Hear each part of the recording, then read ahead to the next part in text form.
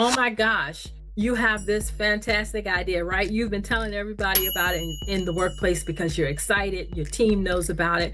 But now, when you hear about this wonderful project and idea, guess what? It's not yours anymore. Someone else said that they came up with it. Guess what? They can steal your ideas faster than you can say promotion, because that is what is at jeopardy here, is your promotion. If you can't show and demonstrate that these ideas are yours, that are manifesting more money for the company, greater efficiency for the company, they are manifesting wonderful things that look good on the KPI and also in reality, right? But they don't know that this ties back to you. So the bane of any creative mind, right? Don't let them take your thunder. So we're going to call this Operation Credit Heist, and it requires really proactive measures.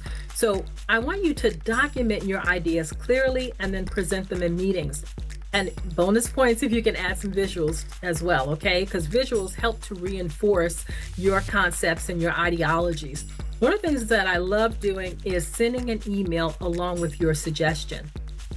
So it doesn't have to be a really long email. I'm not a fan of long emails, and they get confusing and you're like, what is this email about? And then guess what? Your supervisor never ever reads it. So you want to make it short, concise, and to the point. And then you can follow up with a face-to-face conversation. But at this point, your supervisor now has your email that has your idea attached.